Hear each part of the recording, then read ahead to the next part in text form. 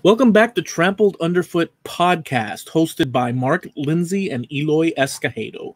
We go live every Tuesday at 6:30 on the Pacific Coast and 9:30 on the East Coast.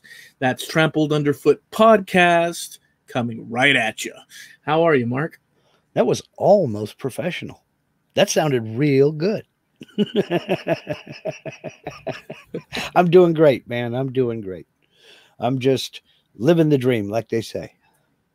Well, good. What dream is that? Well, I got my driver's license renewed today, so I'm legal until 2029. Whoa. It's only like almost a month late, but that's, that's one of those things to do with COVID. You go to make an appointment to go get everything's appointment now. And you go to get your appointment made. And they said, yeah, the next spot's April 20th. And I'm like, dude, I turn into a pumpkin day after tomorrow. That's incredible. Well, we do. I got mine renewed just say, well, this past month, because we're both of the same month. Mm-hmm.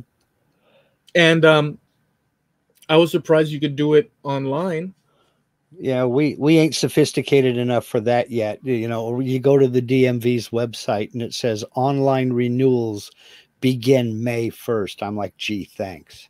What year is this, Oregon? Come on. Oh, it was fantastic. But now the only problem with the whole bit is that you have to renew every so often. I forget what it is. I guess it's the same or maybe different in each. I don't know. But the funny thing about doing it online is that they send you your license over the mail, but you've got the same photo you did from way back when. And I'm here to tell you, I don't know if I took a straight on mug shot. Mm-hmm. If you put my face next to me now, that I would look the same whatsoever. In fact, I'll show just for the.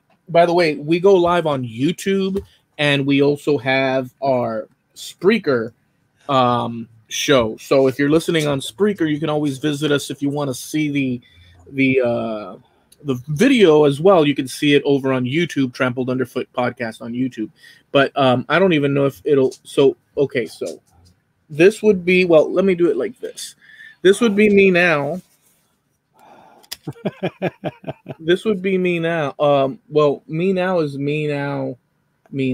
Yeah, you were a little bit younger, but still, you can tell you're the same person. I mean, it's not like you've got the full beard you used to have. You can still that's tell right. The same person. So you could tell, right? It's not like you're gonna say, "Oh, okay, cool." Well, but it's kind of weird, that you're looking at yourself from so long ago, and there's no like.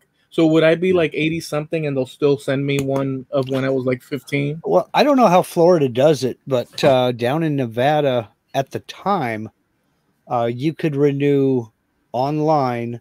Then the next, when it came up for renewal again, you had to go in and have a new photo taken and do the vision test and all that other good stuff. But gotcha. Now, the state of Nevada had an excellent system. There was no smog inspection or anything in our area anyway. And they had machines set up. You inserted your renewal documents into the machine, paid with your ATM card, and it spit out a new registration and stickers right there. And they had those machines, in a couple of malls. There were about 8 of them out in front of the DMV headquarters. You could pay with cash or with a check or with your ATM card, whatever. I mean, just boom, boom, done. 10 minutes, you're gone. That's great. It was excellent. And you could renew online. I mean, good grief, we could renew online. First time I did it was 2006. So the state of Oregon is just now moving into the 20th century. Thank you very much. And yes, I meant 20th. It's much better so look, the fact that you have to dish out money on top of money for all these different government things, not to mention through the taxation, not to mention all the just the whole barrage of this and that. The fact that you could do it, my words, not anybody else's, the fact that you can easily get mugged on doing it online is much more convenient than having to go and wait in line with a truckload of people and this and that. So I like my stick 'em up, cowboy. Give us all you got events done virtually. It's much better. You can cuss at them through the monitor while you're doing it. Right. You don't have to put up with one person's attitude. If they have, let's say that one employee, they didn't have a great old evening last night or whatever. But you don't have to put up with those different human, character flaws when it comes to interaction. So I like that. But to be fair, you can get that at the cash, the checkout register at the supermarket too.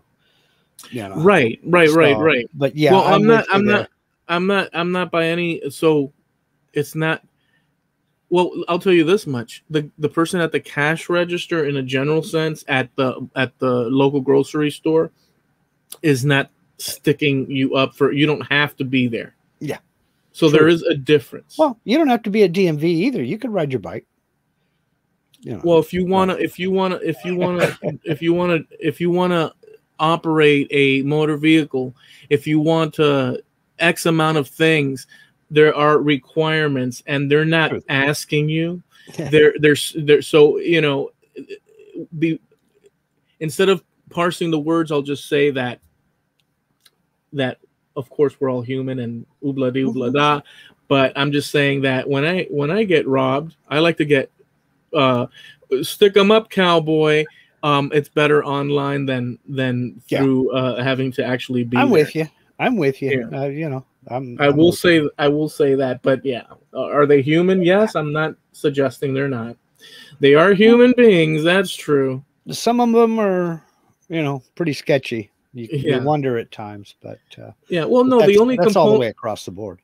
Yeah, no, the only component I'm not happy with is the force of payment. Well, that's the only part that I really don't. Exactly right. So that's the only part I don't like. Like everything, that I really don't like. Yeah, that's the key. You can't fight City Hall. If you want to drive a car, this is what you got to do. Exactly. Okay. So.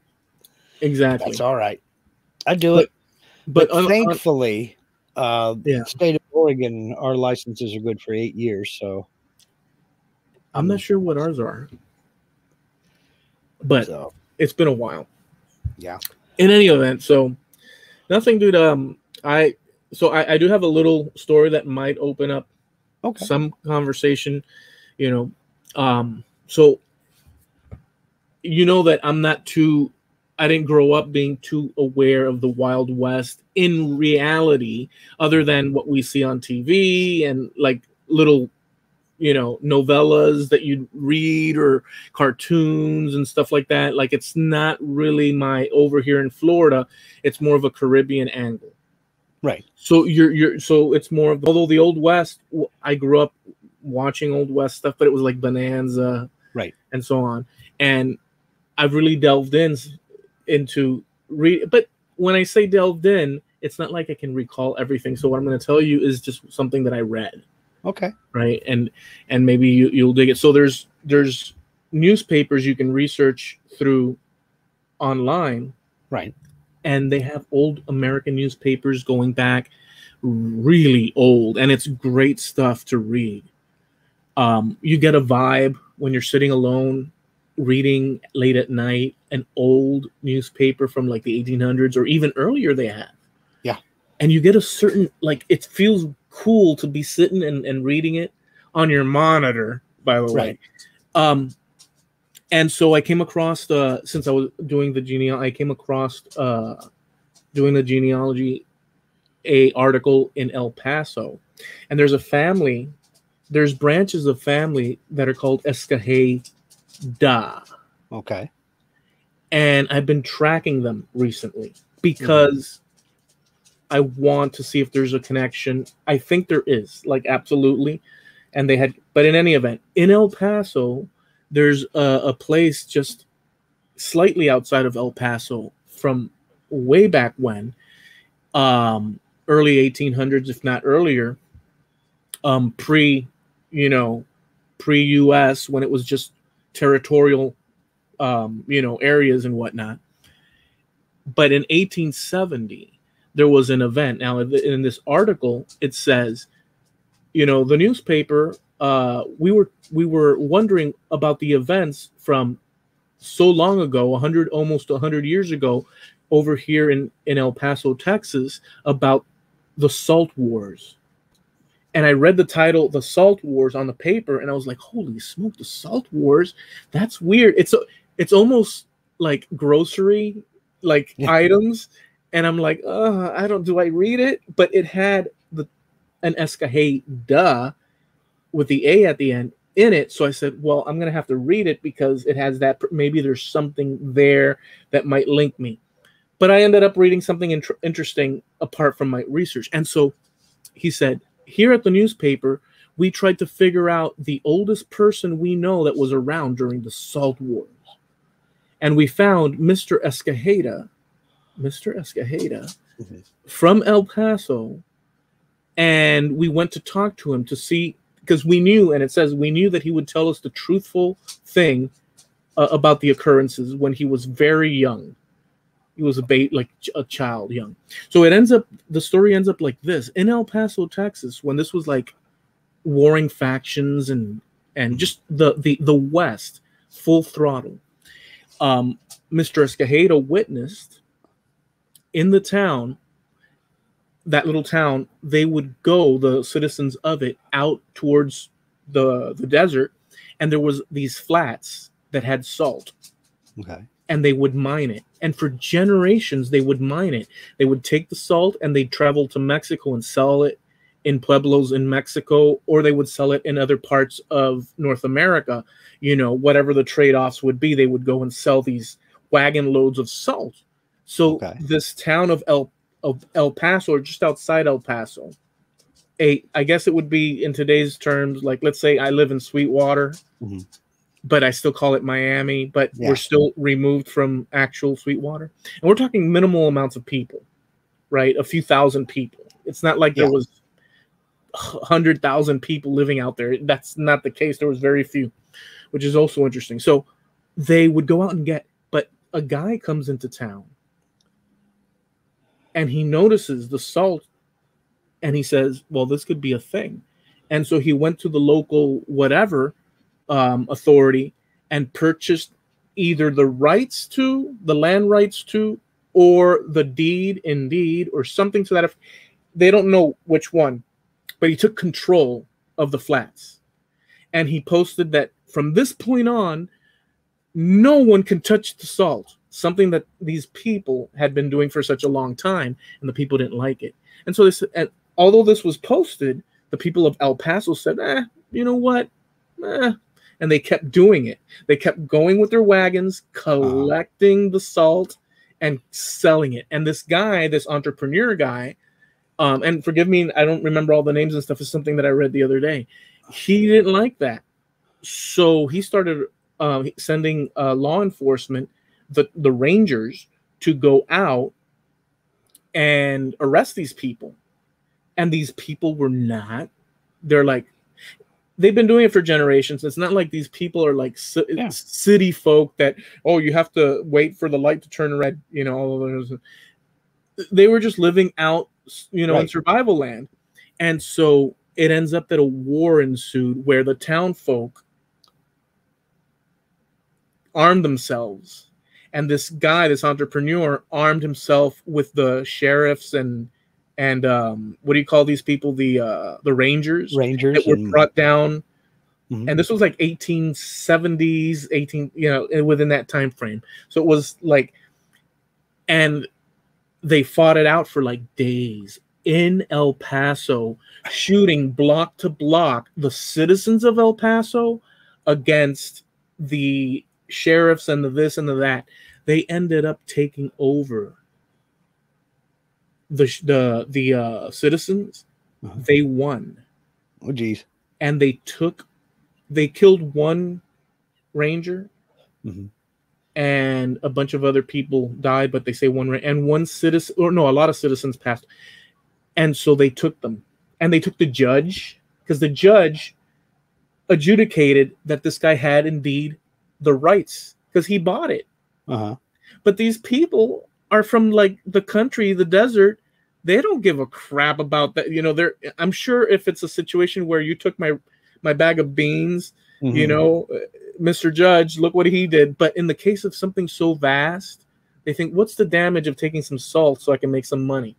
And so, but the town took control of the sheriffs and the so on and so forth. And they held their own little court.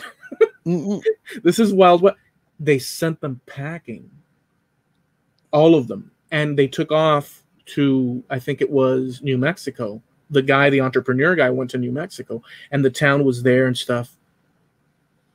And once they left, they got reinforcements, and the sheriffs and deputies and everything came down on the town. And in the article, it says this was one of the darkest moments in the early history of El Paso and America because of the death that ensued, because they ravaged the town.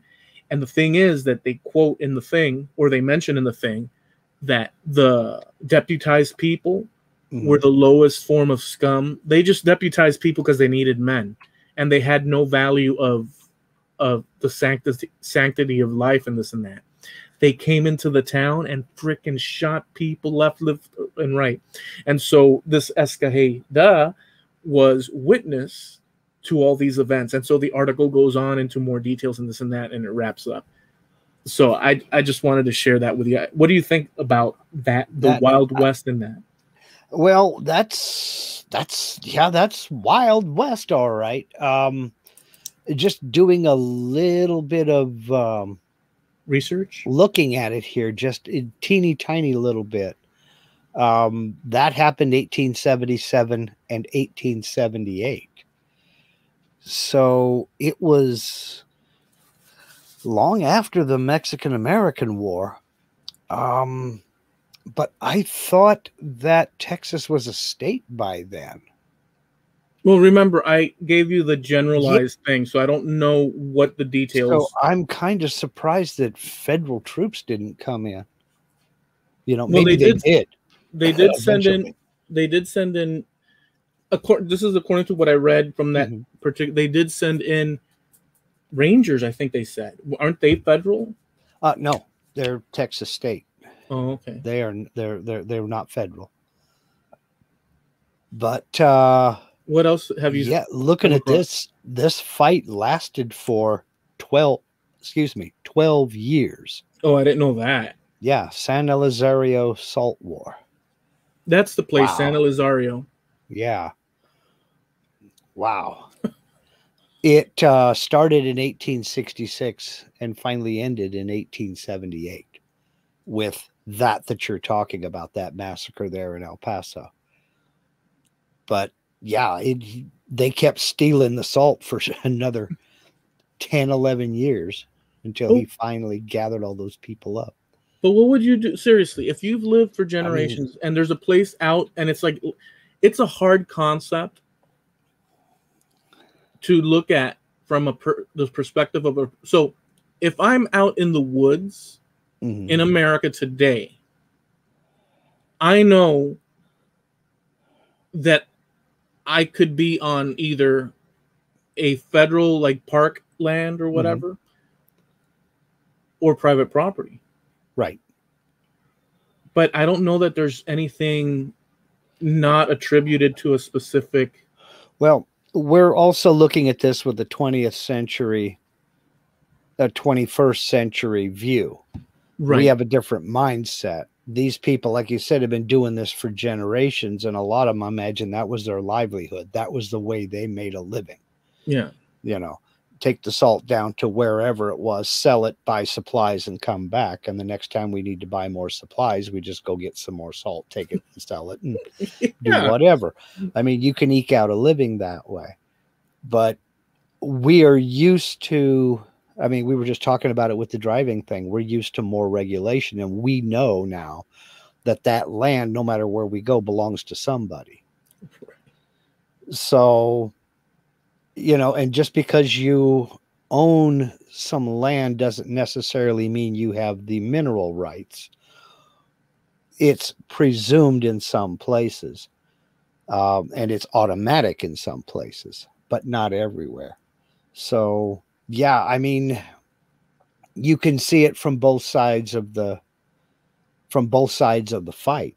I mean, you've got people that have been doing this for generations, and then all of a sudden somebody comes in and says, I own that. And you're like, yeah, right. You know, it's a tough call because it's so much air. So somebody owned it before. I don't know the details, but the idea of like who owned it before, but apparently somebody had the right to give over the ownership to this guy, this entrepreneur guy. And by the way, they captured the judge, they captured the guy, they captured the sheriff. I mean, they did a little trial for themselves. They told them get the heck out. And people wanted blood and stuff, and there were some there that were like, no, you know, let's get. And they sent them like miles on out towards New Mexico, and they said, okay, keep going and don't come back. And they left, but they came back with reinforcements, and that's when all hell broke loose the other way around. And so I can understand them doing it for generations. Land that's open. Nobody's been there, and all of a sudden a group of people say, no, this is all. Imagine somebody back then telling you, Mark, you see this hole as far as your eye can see in every direction? That's mine. You can't step on here. But there's nobody ever been there. Nobody, you know, what do you, and you show them a paper, and this paper says you can't. They would not take you serious because there's no precedence in their history. Go back and look at the history of Texas and Oklahoma and Kansas, and look at the cattle wars that went on when people started claiming and buying land and started putting up barbed wire fences. You're talking about areas that people had grazed cattle on for, you know, however long. And then all of a sudden, here comes a guy with a piece of paper and he puts up a barbed wire fence. And people were knocking down fences and everything else to graze their cattle. You've just blocked off all the water. We can't water our cattle out here now. And range wars were fought over that. And that was the inspiration for a lot of Western movies and TV shows was, you know, range wars over water, over pasture, over just being able to drive your cattle to market. How do you tell somebody? So number one, it's a clash of civilizations because one civilization uses documentation and precedents, the law, and the law. Although the other, they also have a law, but it's not as codified on paper. And there's different tribal, and there's very and likewise with let's say the European. But if you come at those people that have not had that experience, and you show them a paper, and you say, this paper, think about it, like removing all that you know about like documents and papers. Somebody comes at you out on the prairie, and they say, this paper says that the land that you're standing on, sir, you're going to have to move 20 miles that way. Okay. Yeah. And that's why a lot of people died. You know, well, you know, this gun says it's mine, so get off my land, you know. Right. So it's like incredible. And this is the Salt War was just one of them. I mean, there were a lot of shootouts and gunfights and just all out warfare of bands of people coming in and running ranchers off of their land that they'd been on. Then when certain areas, it's a little bit further north, I don't know if they did it in Texas or not, people started bringing in sheep. Oh my God, you'd have thought that they had just, you know, slapped your wife and pet your dog. You know, sheep on cattle land. Oh man. So so reading that the other night in here, it's weird, right? I really gotta, and I actually, believe it or not, I thought about you and Steve, actually, because you're always talking about books and stuff. But I had this sort of like little shell cocoon into the world. You're looking at the newspaper, because they've scanned it. So you're looking at the old newspaper and you're reading it. And the first thing that came to mind, I've read old newspapers before, but every time I do it, I read it something new, I can't help but be reminded of something that I could take for granted very easily, since I'm such a modern individual in this technologically advanced world, and I'm so darn modern, and this and that. There's always something that I'm reminded about, is how eloquent, and not even beyond eloquent, just above par, they would write. Mm-hmm. And obviously it's not always the case, because you could read, if you go through a lot of them, you'll see some, but in general, the exquisite, I don't want to say penmanship, but typography, I don't know what you would call it. But yeah, it was the way they wrote back then, the way they structured sentences and structured articles and things like that. Yes. And yeah. Now you know why I like to read. I've not done as much of it here in the last year and a half as I used to. I used to read every night. Well, wait a second. When you say now, I like to, let's not imply that. So, well, I'm not saying you don't know how to read. I'm just saying I know you don't like to read for recreation. It's just not a thing that you're interested in. And a lot of people aren't. It's no big deal. But you get wrapped up, because the mind creates the scenery, and you get wrapped up and invested in the story. At least I do anyway. My recreation when reading is, and I can't help but elaborate, because I don't want to, for the record, Eloy didn't like to. No, I would read a lot when I was a kid. A lot. Right. I'd read philosophy books, biographies. I mean, a lot. Okay. Right. But then there was a time that I stopped doing that, and because the internet actually overtook that, and I can read it through. So in the course of investigation, that's where I draw you could call it entertainment via investigation, but it's not like me reading a story for the sake of just enjoying a story, a book or whatnot online. I don't do that anymore. So in that respect, yes, I totally do not. It's just I don't know. I haven't in a while either, and it's been quite a while. I mean, I got totally immersed in the complete works of the Sherlock Holmes, Arthur Conan Doyle, the complete Sherlock Holmes works of Arthur Conan Doyle. Good God, Mark, spit it out. Phew. Just one volume, everything he wrote about Sherlock Holmes, and I just got involved in that, and I read that probably 5 times over the course of a year, just because you'd finish a story and it would just go right into the next one, and you could start at the beginning of the book and just start over. I mean, it's great stuff, excellent writing, like you're talking about.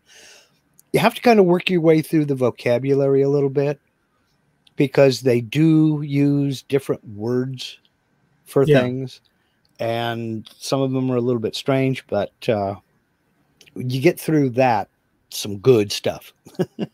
I do have to retract, and I did it before, but just since for some reason it popped into my head, I do have to retract something that in a previous episode, I don't recall which one, but by the way, we have so many topics that we talk about, ranging from music to history and adventure and strange facts about the world and just life, the universe, and everything. And you can actually check out those past episodes over on our Wayback Machine button over on our site, trampledunderfootpodcast.com. So if you want to catch our past episodes, they're all listed there. But I have to retract that in one episode, we were talking about something to the effect of digitization and modern times and conservation of information. And that I mentioned, and I was a very strong proponent of saying that, dude, it's all digital and it's so darn convenient. And in fact, it is. But I poo-pooed significantly. I said, you know what? We don't need what the use is there for libraries anyhow, the physical product. I'm all about the digital. And for convenience sake, I'm all about the digital. But I've had to retract that because of the one obvious thing. And I think I did retract it before very early on. But the idea of not being able So if all the electricity or whatever, for whatever reason, we didn't have access to all this valuable information online, where would we go if not a library and collect private collections and collections held in museums? So I retract that, because we need the physical items really badly. In fact, we had a discussion about that, and I posed the question to you about, with library attendance being down so low and libraries closing because people just don't use them anymore, but they still have value. My position was they still have value, if for nothing else, for document storage, because museums and the like don't have the funding to store and conserve all these works, but libraries do. They get the funding most of the time, not always. Yeah. And so they still have value as a place, as a storehouse, because yeah, you can go online and you can read the Declaration of Independence, but you got to go to Washington, D.C. and go actually see it there. And then it's a copy. It's not the actual first one with the original signatures. It's a copy of the originals. It's a copy of the original. Yeah. In other words, they made more than one original. They did. And they printed, I don't remember how many of them they printed out, but there's not very many surviving. And in fact, I was watching, I don't remember what I was watching, but some guy bought a picture at a thrift store because he liked the frame. He didn't care about the picture. And he got it home and he opened up the back and he pulled off the cardboard back. And behind the picture was one of those copies of the Declaration of Independence, one of the originals. And he, of course, put it up for auction where it sold for several $1 million. But my goodness. But he bought it at a thrift store. That's insanity, dude. Yeah. Yeah.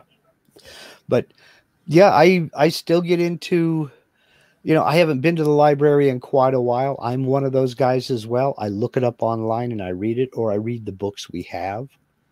But I've said it before, I'll say it again. I married the daughter of a librarian. So I read out of self-defense. And she is one of those people that still buys books. In fact, she got all excited a little bit earlier today because one of her books that she just bought shipped this morning. So she's happy. She's happy. She knows it. She clapped her hands. So growing up, in reference to my family, my parents, well, my father and my grandfather at his 70s, 80s, he would have a lot of those little thin novella books of the Old West. So he was totally into reading Old West stuff. There's a culture. There was always a culture of the Old West as an intrigue. The West, growing up, and he was a Spanish man. He was a Spaniard, but there was an intrigue, and I can't extrapolate from that, but I would assume that there was a strong sense of adventure attached to it, and maybe that was a culture of his generation, that they were very interested in the Old West, never ever necessarily going over there, but the adventure was there, and he would read that. My dad also had stacks and stacks and stacks and stacks of everything from books as well as almanacs dating back to the 1960s. I had, when I cleaned out the shed, I had them put in bags originally, and then I had to re-clean out the shed. I said, what am I going to do with all these almanacs? And there was so much information, important family information, plus then the stuff that and I had no choice, I did have a choice, but I have no space. And so I got rid of those almanacs. There were so many almanacs. So my dad was quite the reader. My grandfather was a reader. I don't know to what extent other than what I said. And then I was more of a comic book reader, getting into biographies. And then I would pick up stuff like, Plato and stuff, because I just wanted to expand the mind and learn and, philosophy. but I never sat with, like, let's say, a Tolkien book or a space adventure book and was able to really get into it. I wanted to know the story of real people. Okay. Yeah, I did a little bit of everything and a little bit of both, all of the above. I mean, we have everything Louis L'Amour ever published here in the house. So a lot of Westerns there, but also, believe it or not, a lot of detective stories. He started out, Louis L'Amour, the Western writer, started out writing detective stories for a magazine. And he later in his life compiled them all into a one volume and called it The Hills of Homicide. Yeah. But he also wrote stories about World War II in the Pacific. He wrote stories about medieval times. He wrote a story about an American who was captured and imprisoned in a Russian gulag and his escape out of the Soviet Union. And it was, I mean, some good gripping adventure stories. And maybe that's where some of that came from, was the adventure and the allure of the Old West. Now, again, though, you're talking about growing up in the 70s and early 80s with your grandfather. Westerns were huge back then. I mean, up until the mid 70s, Westerns were the number one form of entertainment, whether it be movies or television. You know, most of the movies that came out were Westerns. Most of the TV shows were Westerns or had a Western theme. If you look at you and I now, removed, you know, the amount of years we are, when we think of looking back, we could go all the way to like a guy and a gal sitting on top of a, you know, rock eating apples. You know, Mm-hmm. we shouldn't be doing this, but in a more real sense, we look. I should. So my grandfather, I'll say it like this: my grandfather, being born in 1911, seeking out adventure from the past, he would have thought, I was born in that, and I'm just assuming this, but I was born in 1911. So he was like 18 years old in like the in the 1930s, early 30s. Mm-hmm. 1930, he was 18 years old. Something thereabouts. He would have looked back for his reading and adventure into the 1800s, which would place it, you know, 1911 back. Like for me, 1975 going back into the 60s. Notice how I love the 60s. Mm-hmm. You know, the Beatles and this and that, because I look back and, man, there's secrets back there that are so curious that I want to explore. For me, I was the same way about the 50s. You see, so I'm thinking that they were thinking in terms of cowboys and this and that, because it was removed from them enough, not enough that it was so distant in time, but just right. You get what I'm saying? Yeah, I do. But something else to remember is that he was born in 1911. That is right at the tail end of the Old West. Right. You know, at the tail end. Yeah. Right. It's exactly at the tail end, because like Arizona didn't even become a state until 1912. So it was, you know, a lot of lawlessness was still out there when he was born. So he wasn't that far removed from it.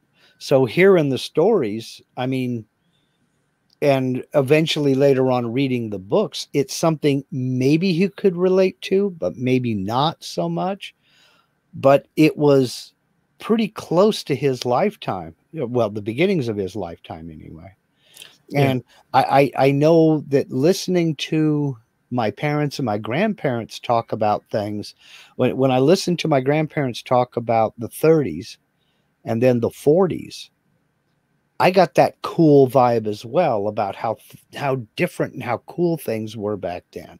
And listening to my mom and dad talk about it, the 50s and early 60s, when I was just, you know, a baby, there was a coolness about what was going on back then too. More so with the 50s and 60s, because I'm a car nut, always have been a car nut. the 50s and early 60s were all about cars and car culture and hot rods and drag races and this, that, and the other. And that just always appealed to me. And then I'm listening to the music growing up. That's all mom and dad ever played was oldies just about. Yeah. So I was listening to Bill Haley and the Comets, and I was listening to Elvis, and I was listening to, the Beach Boys and the Platters and the Del Vikings and all these other groups. So it just kind of was a natural fit for me. So I can kind of see your grandpa's interest in the Old West because he wasn't that far removed from it. And with the 50s, like my dad, when I ever had a conversation, rare as it was in reference to music, because he was all about, it's a weird thing, but what I'm into right now is kind of more or less where he was at, but with a different urgency and purpose, documenting assassination of people, real people, and calling on the phone and letter writing to people to find out how did this person die in this political situation, and just all these. So he was, and then he would document it. And so, and I'm doing it more as a historical thing, as opposed to, for me, it's a historical thing. And he was more trying to, build up the accurate history as it was unrecorded, let's say. I'm just looking for things that have been recorded. It's not like I'm going to state libraries and trying to discover never before recorded. It just, it's different in my mind. But he would talk about Bill Haley and the Comets and Elvis as his reference point. Although, in passing, because I would say, oh, rock and roll, this and that. He says, no. Bill Haley and the Comets and Elvis Presley. Buddy Holly and the Crickets. Yep. But he wouldn't go for him past that. It's a non-topic. Like it's not. That's the way my mother was. My father was a lot more. Open, and good grief, he talked my mother into going to see the movie Woodstock, and he brought home the soundtrack to the album. My dad brought home the first Creedence Clearwater albums, Blood, Sweat, and Tears, and the Guess Who, and all them others. And I latched onto it, and I'm like, this is cool, And so I proceeded to wear them out. Yeah, he was more adventurous when it came to music. Mom, you put on Nat King Cole or Bobby Vinton, and she was A-okay.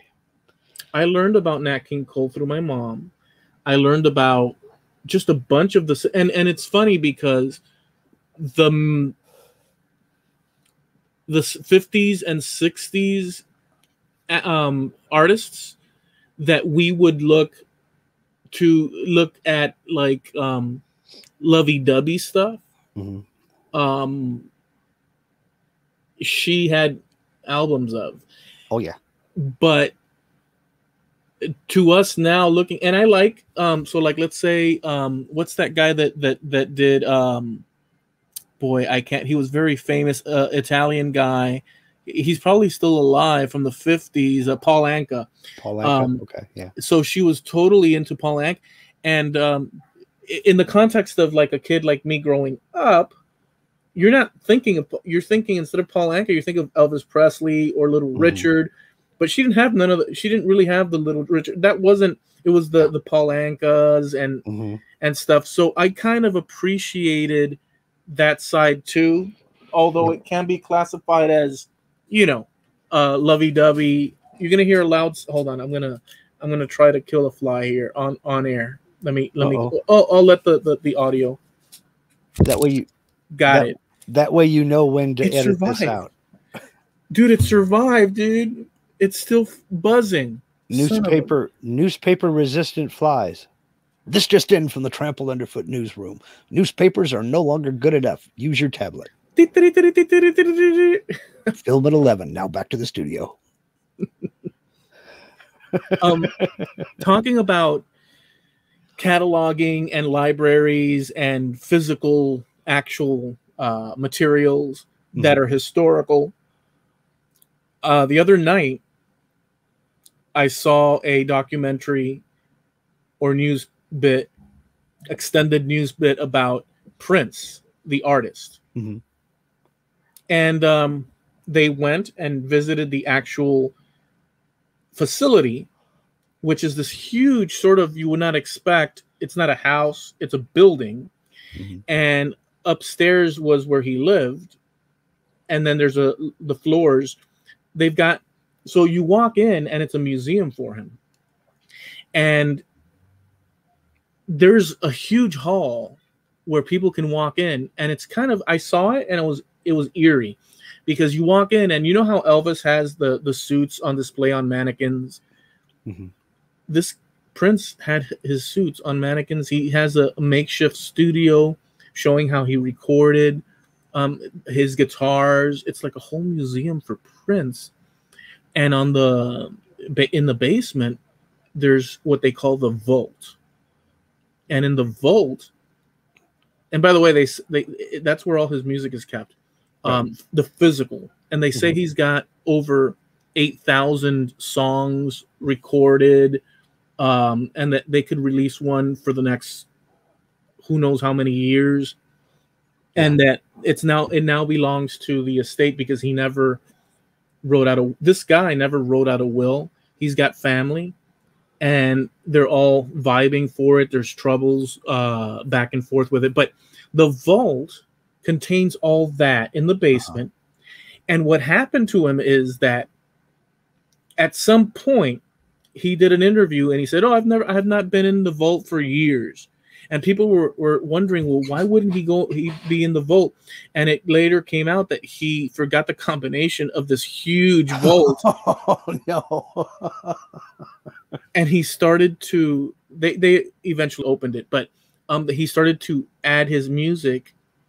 And the reason why he probably never put out, I'm just assuming this, but put out a lot of this music was probably because he just forgot the combination and he left it in there and said, screw it, I'll just write more music. Yeah. Well, he started adding crates of music outside of the vault in that room, that entrance area. And it was full of music as well. And so now there's an actual company that manages that, and they put out his music every year. Mm-hmm. And in the meantime, the family's also fighting because he never left. Yeah, for the money and for the all that stuff. And I just found it an interesting, Well, and that brings about a good point, because we were talking earlier about the importance of library. We can't discount the importance of private collections, because museums have limited space. Libraries have limited space. Now, you're talking about how much stuff Prince left behind when he passed. There is no one facility other than where it is right now that can hold it all. And they just don't have the people and the money to conserve it. So our own private collections have value as well. And we just have to make sure it gets into the hands of somebody who will value it and conserve it as we go. I mean, we tease all the time, Linda and I tease all the time about the number of spinning wheels that she has around here. And some of them, they all need a little bit of work, except for like 8 of them. 8 of them are good functioning spinning wheels. The rest of them need some work, but some will never work again. So we're at the point of conserving it, not so much restoring it, just because it is a piece of history. But there also comes a point where you've got to really assess the value. Is it going to be worth anything to anybody down the road to continue conserving? It's like, if you go to a museum now and say, I want to donate a loom or a spinning wheel, they'll say, sorry, we got no room for it. They have so many of them because so many millions were made. There's just no value to it. Right. So they have to stay in private hands. I mean, anybody who's ever tried to sell one of the old treadle style Singer sewing machines, they know that antique shops won't even look at them. A lot of thrift shops don't want them because they made so many million of them. They're just not valuable. That's a big problem. I mean, you make quantity in order to service a public that has demand for a certain item. And sure enough, it's out there, but if many survive as the years go on, you get that situation you've just explained. And I'll just say, in the context of something that I'm familiar with a little bit, is with comic books. The old stuff were printed in smaller batches and hold amazing value, like very expensive, in the millions in some cases, like Superman and so on, even if they're ragged. But as you come into out of the 60s and 70s, in the 70s, now they're still holding value. Into the 80s, they've actually increased. Maybe some of them are highlighted ones, but in general, you might get an extra 50 cents, an extra $7, an extra $20 from that magazine you bought for 75 cents, 80 cents, $1. Right. But now in the 2000s, the amount of printing that's going on for comic books, and this in particular throughout the 90s, was so vast that things don't hold the value. I mean, they just don't hold the value. So as far as collection, you're looking at maybe 100 years out when this is going to be of value. Maybe, because age doesn't necessarily mean value. It depends. We're back to the treadle sewing machine. So many millions of them were made that even though it's, over 110 years old, there's just no value there because everybody's got one. Well, they would have to. So, right, exactly. So the thing I'd add to that is that we'd look 100 years out for, like, let's say stuff now, in the event that most of those prints disappear somehow or another, and there's very few left, then all of a sudden you have something because there's rarity involved with it. But other than that, that's what drives it, is rarity. And that's why I say that private collections are important in that regard, because it's more than just saving or conserving something of monetary value. It's saving and preserving a piece of history, because whether we think so or not, every one of us has a story, and that story has value. It's 100%. Going to have value to somebody down the road, because somebody down the road is going to be looking for you, and they'll want to know your story. So as much as you can leave, documentation wise to the next generation, or to the people in the next generation who care enough to preserve it, that's when that's how that stuff gets perpetuated. I'm real glad I got my father to write out his story before he passed away. And he made several copies, sent one to each of my daughters and to my brother and to his family, his extended family, cousins and what have you. So somebody down the road will have his story, That's an amazing gift. Number one, not even number one, just it's an amazing gift in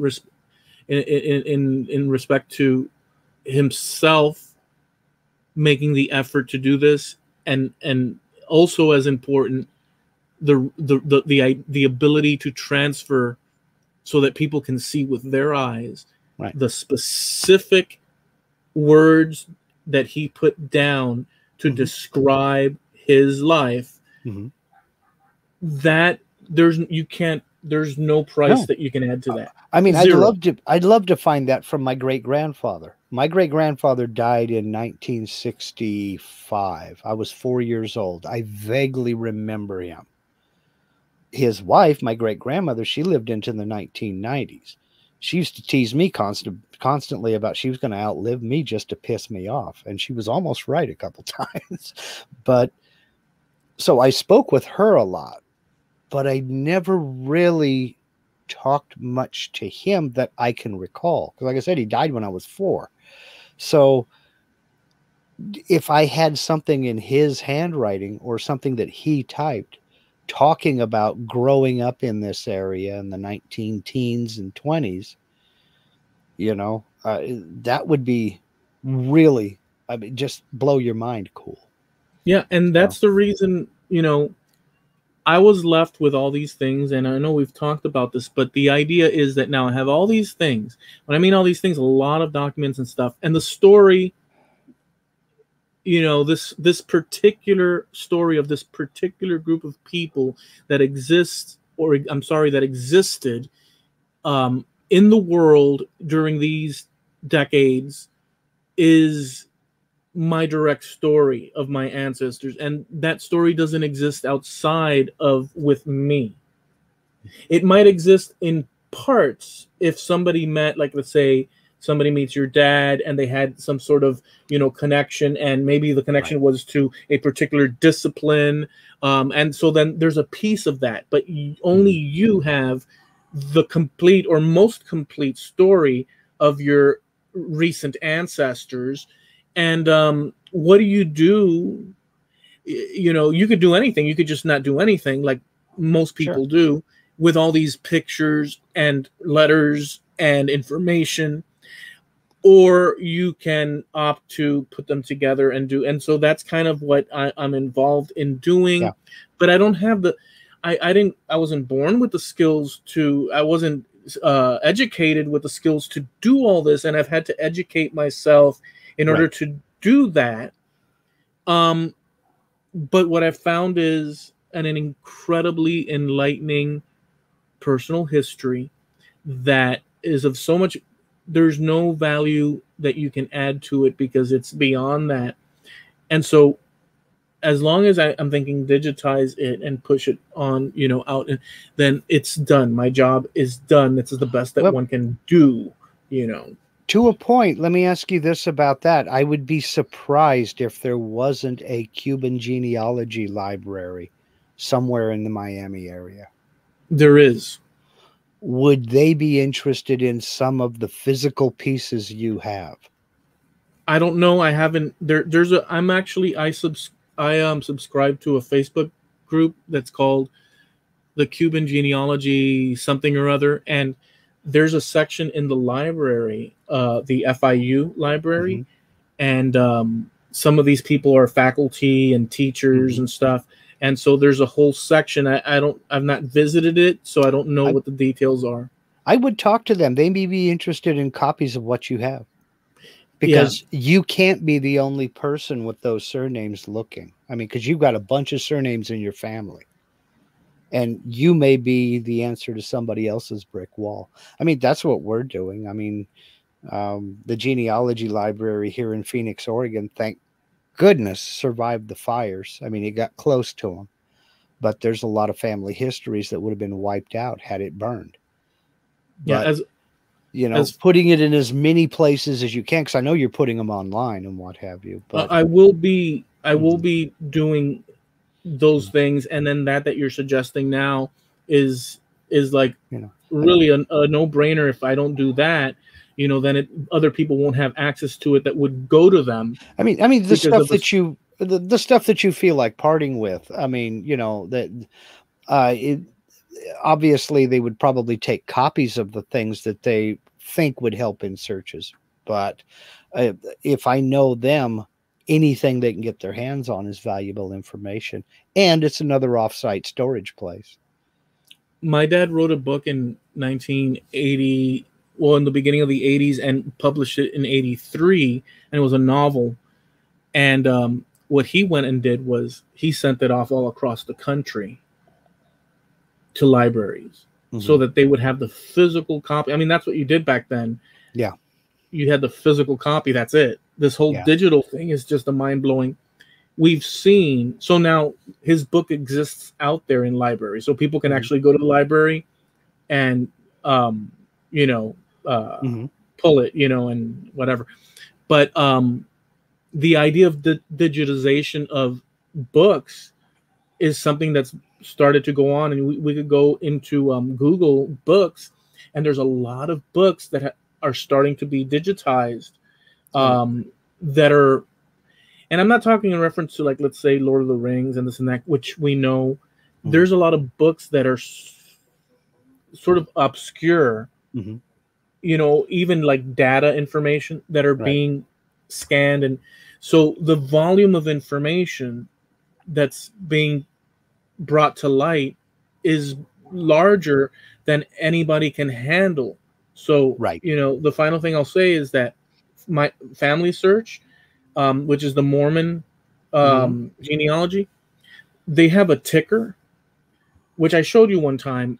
Right. If you go into their site and you go and search images, which means things that they have scanned, Right. such as books and confirmations and all sorts of land documents, the ticker is running wild, like going, and you can click in and see what's new and stuff. It's not indexed.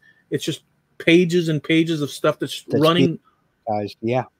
And it's mind-blowing. But so in this ocean of human, documentation and all that, we all exist. And stories like the San Elizario, El Paso thing, that's in newspapers recorded and stuff. I would never have run across it if my curiosity wouldn't have taken me in that direction. I'm all for the physical items now. Because if digital goes, bye-bye, for whatever reason. Yeah. One electromagnetic pulse can just make everything disappear. Everything's gone. And you're left with nothing but the physical. Well, you do have a hard drive that you can use as a paperweight. Yeah. You can drive a nail with it and you can chase down that damn fly. I mean, because what good, that is a big deal with this whole digitization. We have physical things that contain and then it disappears magnetically and you're screwed. You know what we have just learned? We're both old people. Why'd you say that? Because we like the physical thing in our hand. We want to hold that thing in our hand. What's your newfangled iPod? Get that electrical doohickey out of my face. It's so true though, but there's good reason. There's good reason, dude, because I mean, so like currently have a digital pizza and tell me how full you feel.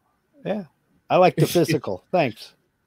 Well, currently, if all the information, luckily it's on the site, Ancestry site. But for me here, the amount of pictures, dude, I have a folder, and the amount of actual documentation that's come to me, I literally have my great grandfather's birth certificate in my hands. I have so many documents in my. Well, see, that's an error. In my possession digitally. I have them in my possession. Although my cousin did say I could send you the copies over the Atlantic. But I said, no, I'm good with the digital. Yeah. No, that's fine. So long as it's, put in a couple of places of storage, you're good. So, well, we went all over the place. We went from San Elizario Salt War to rock and roll of the 50s and 60s to museums but that's what we do on the Trampled Underfoot podcast. That's right. We go live every Tuesday at night. Well, at night on the East Coast, 9:30, and on the West Coast, 6:30 p.m.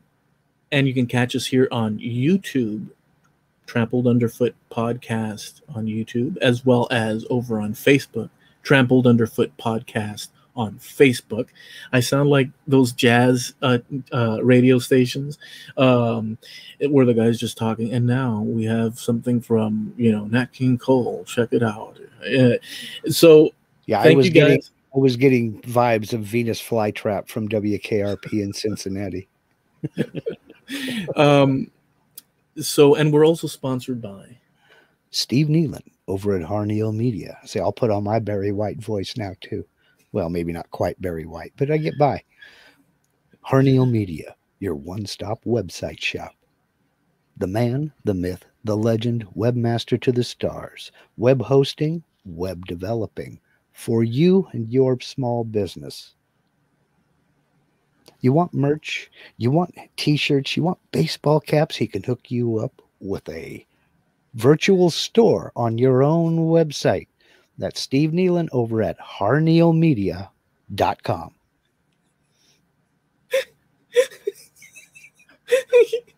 That would have gone a lot smoother if you weren't laughing in the background. No, right? because all right, it's cool. Because I'm listening, and you said to the stars, and I couldn't help but think of Star Search. Remember back in the yeah, ladies and gentlemen, Sinbad. Yeah. So listen, guys. Hope you enjoyed it. We will catch you next Tuesday, and have a great rest of the week. See ya. See ya. Okay, we'll make that clap sound so we can see it in the audio editing software later on. Rick French says, value is in the eye of the beholder, but in the wallet of the potential purchaser, which is why I can't sell my complete collection of the Monkees albums. Dude, some of them might be worth some cash. Well, if they're the albums, yeah, I don't know, man. But guess what? Years and years and years from, you don't know what turn of events. Maybe the Monkees will be looked at, because you don't know, right? Maybe the Monkees, they'll find a musical sound shift within their song, a pattern that they used to, and they'll say, wait a second, we've been wrong all along. The Monkees were geniuses, which they're brilliant, but they were geniuses because this musical shift did not occur. And then all of a sudden you have Monkey Mania 200 years from now for some reason. We don't know. You never can tell. You never can tell. I doubt it, but you can't say that. I mean, there have been so many revivals of so many weird things. I'm waiting for Pet Rocks to come back. That's a tough one. I don't think it'll ever get there, but you never can tell. I mean, there's a lot of goofy stuff from the past that have come back. All you have to do is look at collectors. Well, no, we're talking different. There's collectors which are kind of strange because they're very specific to certain items and historical things, as opposed to like popular culture. Because you're talking, will it come back popular culture wise? That's going to be a tough one. Well, you never can tell. I mean, you never know. If you'd have told me 30 years ago that the Marvel universe and the DC universe would have come out of comic books and into the big screen, I'd have thought you were nuts. Not to the point to where they have, Steve says he needs to find a new copywriter. So do I. I don't get it. What's that in reference to? Writing copy for his little spot where we mentioned his sponsorship of the website. Yeah, we're winging it, Steve. One of these days, what we'll do is we'll sit down and we'll record an actual bit, and then we'll just add that on to the audio podcast. You notice how I keep saying one of these days? We've been saying that for about a little over 2 years now. Ain't done it yet, but maybe one day we'll do that. We don't want to rock the boat. Don't rock the boat, baby. That will never come back. Oh, that I'm going to tell you right now, and I'll say it, and I am not ashamed to say it. That particular song is freaking awesome. I love that song. It's musically just, you can take a bite out of it musically throughout the whole thing.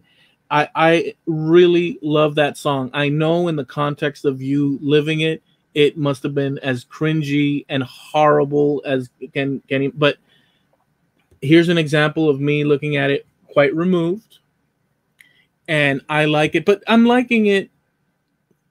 Actually, I'm liking it because I like the melodic thing of it. I enjoy that song. I hate to say it. I just threw up a little bit in my mouth. Don't rock the boat, baby. our love is like a ship on the ocean. I love it. Get into some old Motown, man. And I've got to know where you got the notion. It's just get fantastic. Into some old Motown, man. Put on some Temptations and chill out. No, I like that too. See, but here's the thing. So yeah, I get it. if from your vantage point, it was like an attack on rock and roll and civilization in general, like aliens coming from the stars trying to ruin a good It just thing. wasn't my style of music. I was like, that's how you separated the kids from the serious music listeners. Go listen to your Rock the Boat, baby. I got other things to do. Right? No, I totally get it, dude. I totally get it. I just work to do. I like that song. I'm not gonna sit here and lie. I think it's hilarious. Yeah, we have a whole stable of pet rocks out in Rock City. We got one corner of our yard. Our yard is kind of a weird pie shape, you know, and we got one corner that's absolutely worthless. It's about 10 feet, maybe 12 feet deep. And every rock I pick out of the yard as we're doing our landscaping and gardening and stuff ends up back there. So we've taken to calling it Rock City. Wow. So, I mean, and it's about a foot deep all the way back, the whole corner. That's insanity. I mean, what you guys have for land, ground, earth over there is so strangely different than over here. Well, it's all volcanic, so it's clay and rocks.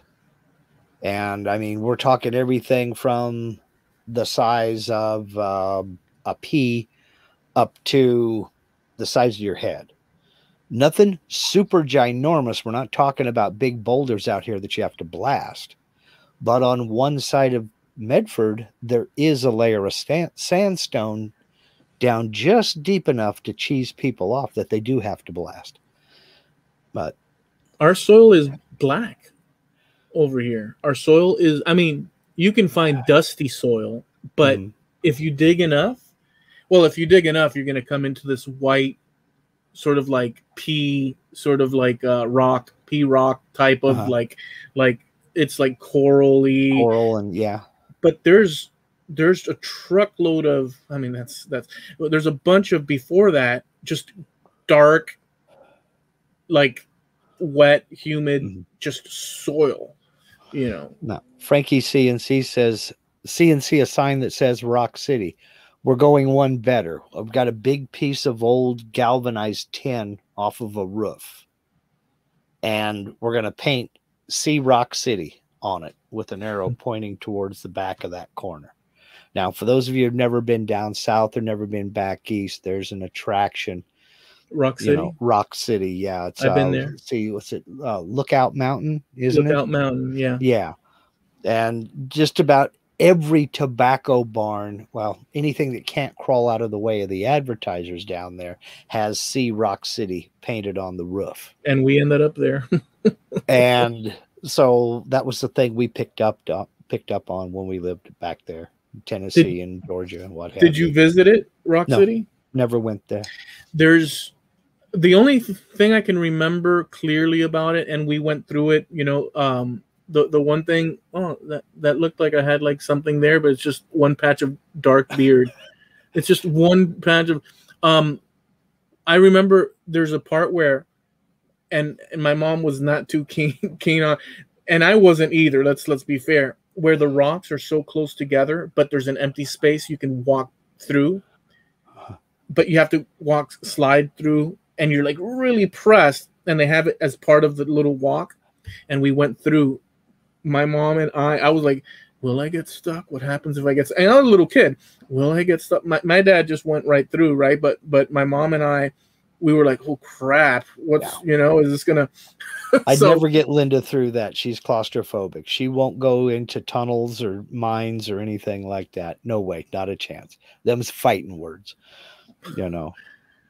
My mom and remembering, and I don't remember that this was exactly, but I if I recall well, as best I can, we went down to see the Ruby Falls, which is in Tennessee, and it's an underground fall where water comes from the surface and drops. I don't know how far down, and we went down, and my mom came down with us, but I think I don't recall if she stayed or if she went back up on the lift, because she's like, screw this. And I was a little bit, my dad could care less. He was just doing, And that's always the impression I got with my dad. Like, it didn't matter what the scenario was. Okay, let's go. But I was a little bit more like my mom. More circumspect, yeah. Yeah, I'm a little bit more like my mom in that respect, and so I was down there and was like, okay, this is cool. I want to go forward, but let's think this over. We're underground. Let's mathematically figure out that, how safe is this really? So I'm always thinking those things, and my mom likewise, and my dad was like, okay, let's go. Come on. Yep. Yeah. Well, Linda, we lived in Nevada for 15 years, and right there at Virginia City, not far from us, you can go on tours of the old mines, go down in the mine shafts and everything, and the old Comstock silver mines. Wouldn't get her into one. Not a chance. Never happened. The minute it gets dark and closed in, you remember I was telling you about that castle in Germany that we toured where he had created, Mad King Ludwig had created this one room in the castle. It looked like a cave with an underground river running through it. And it had, crystals that looked like gemstones and everything embedded in the walls. She didn't like that. And it was part of somebody's house that looked like a tunnel. It looked like a cave. But this was in a building. So she didn't like that. I mean, yeah, it is a little weird. We're supposed to be, well, I don't know if we're supposed to be, but we're used to up outside, open, stretch our hands out. We've got space above us to the sides. Sure. Down there's down there. Don't want to ponder that. There's a video. I didn't share it with you, but I can go back, and it's very weird. In that the guy has a particular, he's a scientist guy living up in Montana, more or less. And this dude is all about searching for the history of the people of the Americas that came through the Bering Straits into the Americas. And he wants to discover everything about that. And there's a whole history of that that's always people are trying to put together, but it's so long ago, and it was all verbal. There's no written language, so yeah, right. So there's a lot that is like left to like what the heck happened, but he is so into that he goes, and let's say when there's winters and like the lakes froze over up out towards Michigan, and it was like 2014, he went and said, I want to experience what these people would have experienced with the glacial, world glacial freeze over ice age. And so he went and tried to trek across the Great Lakes when they were frozen over for that one period. And he took his little thing and he built an igloo and everything. And he said, I want to experience how he's that, and he went down south and he talked to the natives in a certain tribe that were considered one of the oldest of the languages, because there's different languages, and he talked to them and he said, this is a good opportunity. Let me see what they say. Obviously, although he's talking to a Native American guy, this Native American guy is like, he was born in the world that we live in. So it's not like, it's not like he can say what his grandfather told him and what his grandfather and grandfather. And so he asked him, so where did you come from? Meaning his people, his tribe, his story. Yeah. And he said, we came from down there. And he pointed to the ground.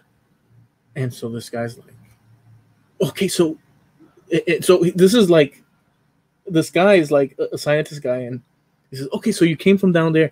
What do you mean down there? Do you mean from underground? He says, listen, we came from down there. That was the only answer. Yeah. And he was like, he pressed them, but the Indian guy kept saying, no. Listen, you're not understanding. We came from below, from down there. And then he goes to explain the different stories of the tribes and this and that. And he justified it in a certain way.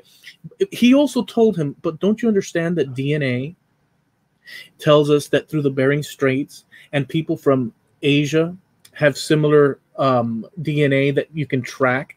I mean, you can literally track, and then it went down, and then out throughout the Americas, and and you could see this in the natives. And so he went and explained it, and the guy said, no,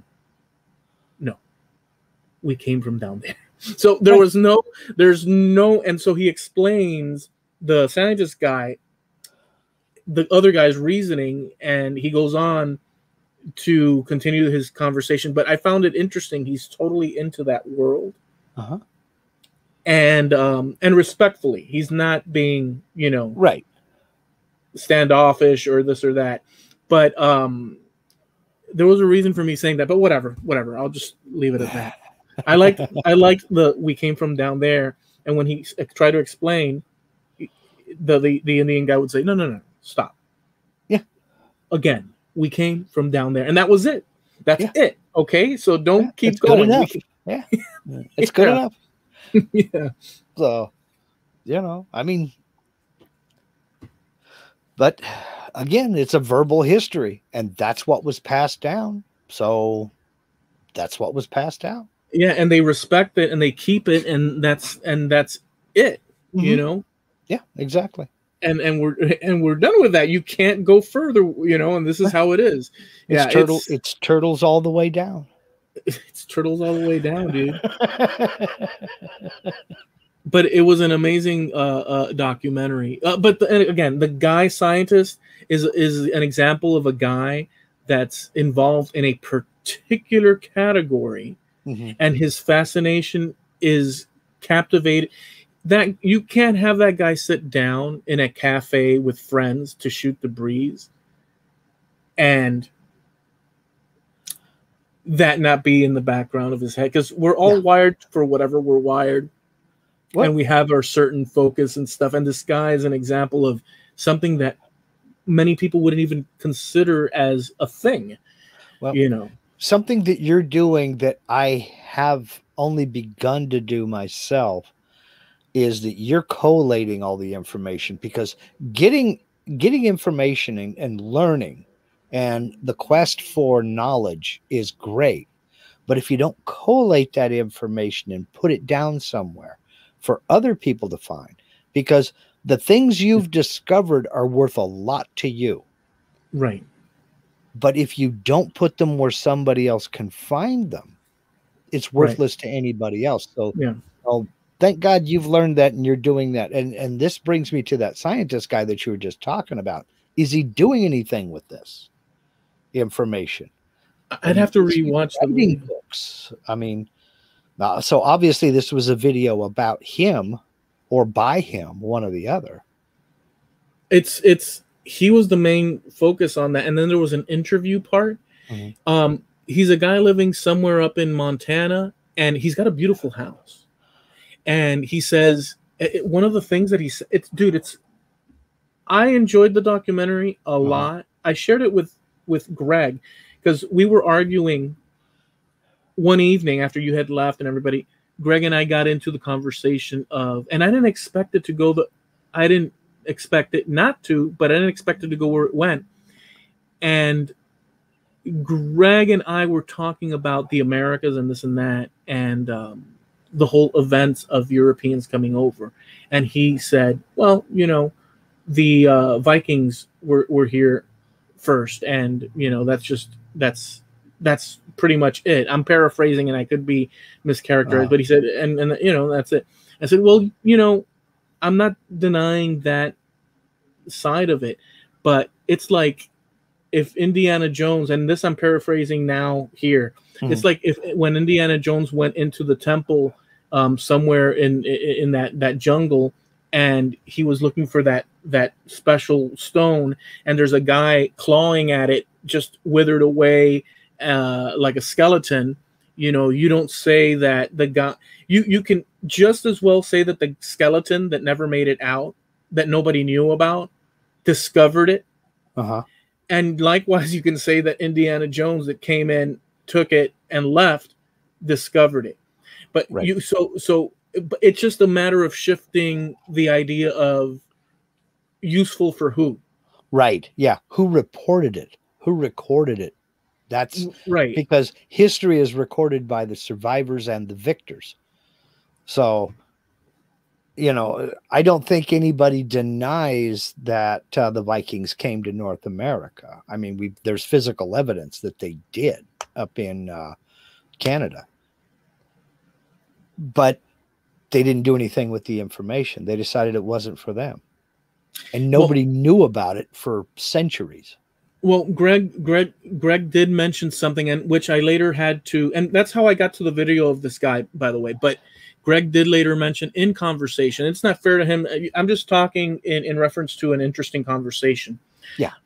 He did mention the fact that, well, what about a scenario where these Vikings take back their information, but 1,000 or 800 years or whatever before the Christopher Columbus event, and he took it back to Europe. These people took it back to Europe. These Vikings, but like things developed slowly, and people just didn't have the means or the effort or the interest to go and do what Christopher Columbus eventually did. But the information was there, and so that's a valid. I thought, well, that's a valid thing. But I went back and read the history. Mm-hmm. Briefly, I read the history, and what had happened is that Christopher Columbus actually first went to the Portuguese that were already traveling through Africa down and around. They were the first ones, and when I mean first ones, I don't mean first ones ever that we don't know, because maybe I mean within the first of recorded history. Well, yeah, the first of recorded history, and in the context of Europeans from the time of exploration on that we understand. So there might be one guy on a lifeboat, bouncing off the waves 200,000 years ago. I'm not talking about that. I'm talking about this particular scenario that sprang from the age of exploration. So he took it to them. He said, listen, I want to go and find a route. Instead of going around the Horn, I want to go straight out into the ocean, and that'll get me to India. Right. And then we'll have that. And the Portuguese said, no, thank you. He went and then took it to the British. Mm-hmm. And he went to the court and said, look, this is what I want to do. They said no. Mm-hmm. And then he went to Spain. And at the time, Spain had just recently kicked out or controlled or took over the last Moorish, Arab, Middle Eastern, Andalusian culture left, and that was down. I forget the darn name of the place. Whatever. They took that, and they had unified the peninsula. So they said yes. Queen Isabella said, "Let's do it," and he went. Mm-hmm. And he stumbled upon, discovered, or whatever the case, the Americas. And once that occurrence occurred, everybody else, their green lights went bling. Yep. And that's when it started. But Christopher Columbus went there. In reference to what I just said, he was the first one from the age of exploration. Documented, yes, because there's something that we're also not thinking about, and that is the Vikings who did come to North America. Do we know that they made it back? That was another question. We know that they came. We know that they left. Do we know that they made it back? That is another question. So I did ask that question to Greg. And it's quite possible that they didn't make it back. And so the other folks said, yeah, no, we're not going there. I did also, well, that's a good point, actually. But I did also ask that question. Did they go? Because that could have happened what you said. Mm-hmm.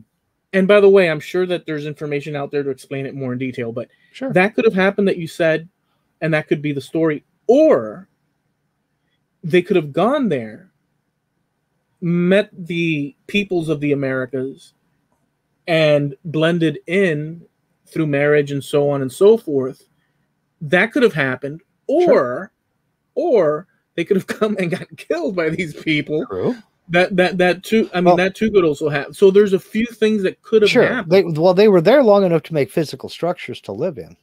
So, You know.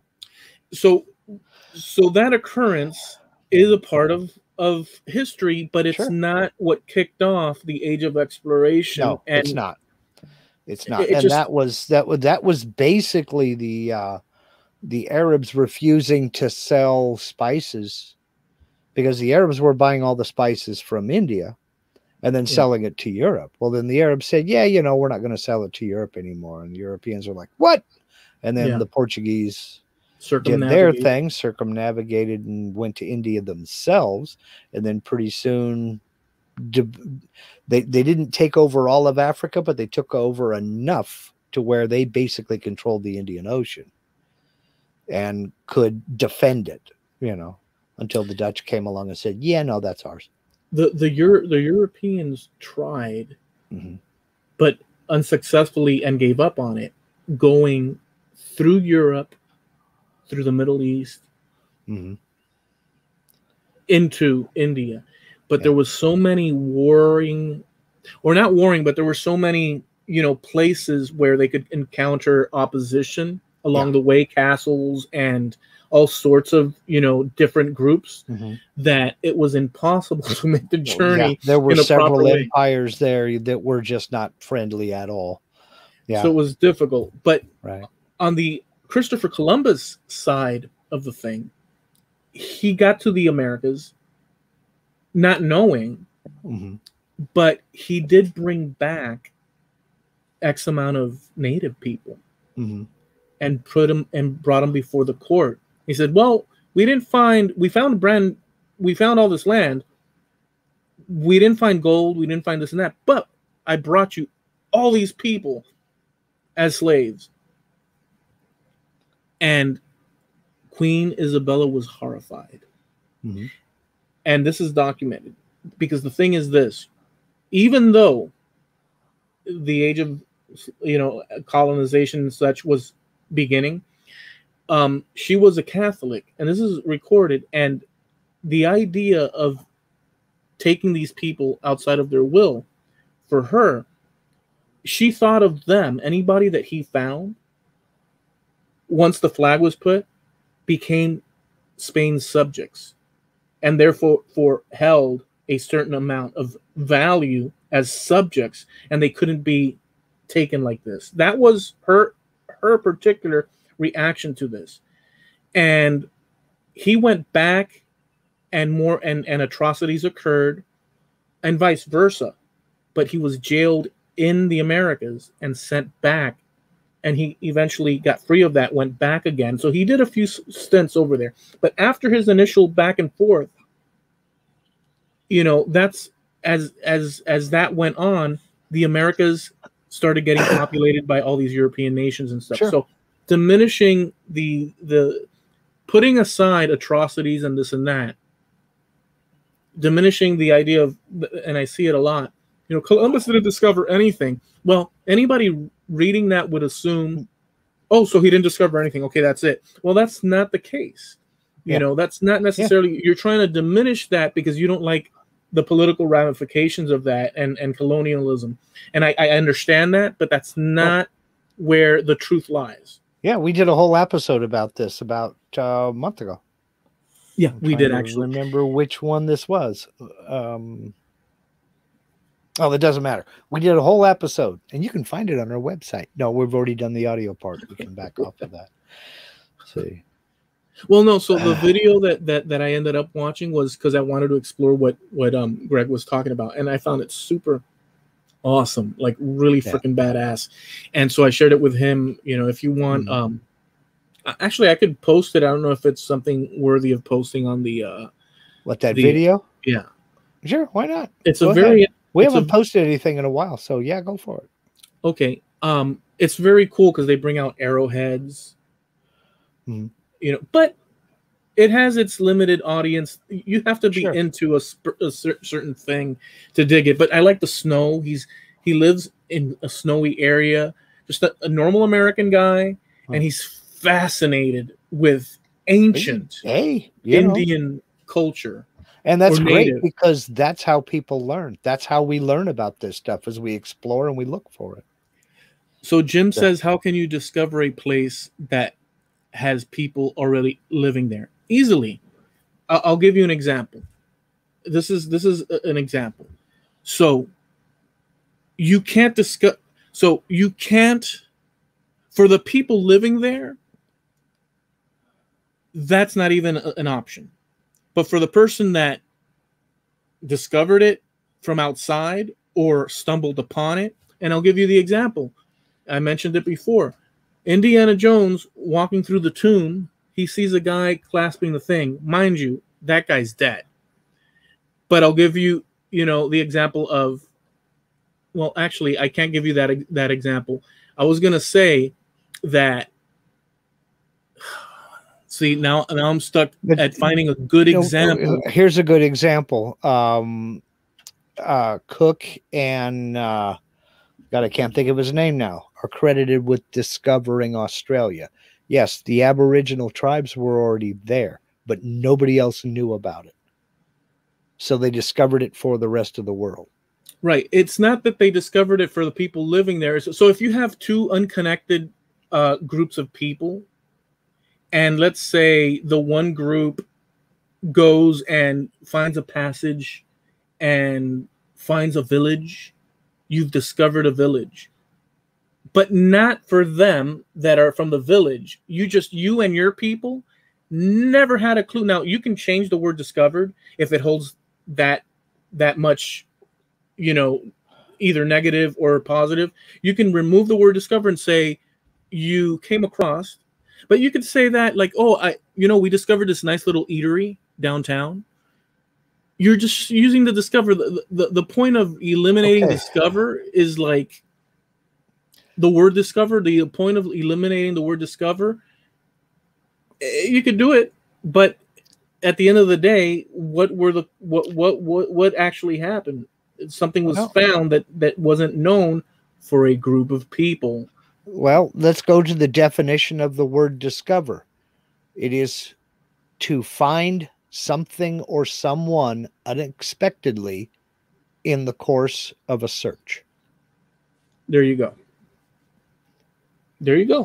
And what Jim just said, so the Aboriginals actually discovered, in quotes, it, liked it, and stayed. Absolutely. Possibly, we don't know. Well, they were there. Right.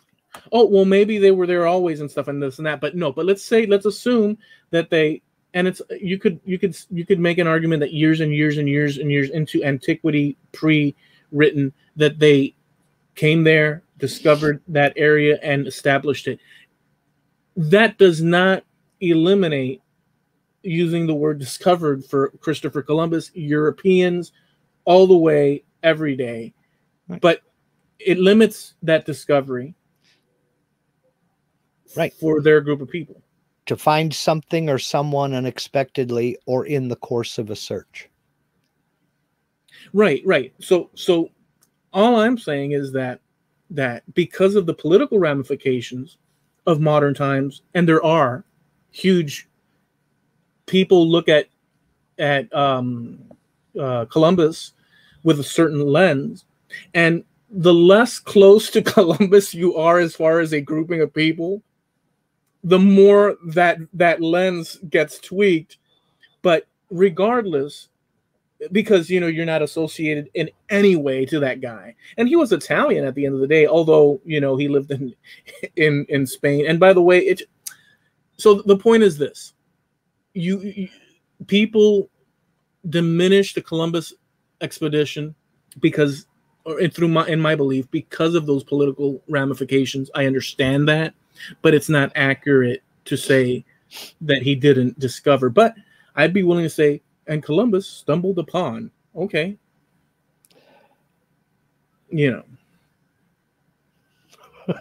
I love it when we redo old episodes. Yeah. Just yanking your leg, man. Just yanking your leg. You about ready to land the plane? Yeah, definitely. But yeah, I'll post that video. They don't. I'd like to see it. Yeah, they don't get into this. I'm just talking about the conversation that I had, which was an interesting conversation. Sure. This video is a thing unto itself in a very I found it very I gravitated towards it very quickly. So because it's interesting, you know, the whole history and all that. But all right, let's land the plane. Okay. Ain't nothing more. Ain't nothing like the real thing, baby. All right. Thanks everybody for hanging out with us on this Tuesday night. I'm so tired I'm getting punchy. I woke up at 4:00 this morning, so I'm sitting here going and the stupidest things are funny to me right now. Thanks for hanging out with us this evening. Hope to see y'all next week. And maybe Jim will remember we're on. It's not like we change dates or times. Although what we ought to do is we ought to just next week do it on a Wednesday just to frost his cupcakes, you know? Nah, I wouldn't do that to him. Sure I would. No, I wouldn't. Or would I? Thanks for hanging out with us, y'all. Have a good night. Good night.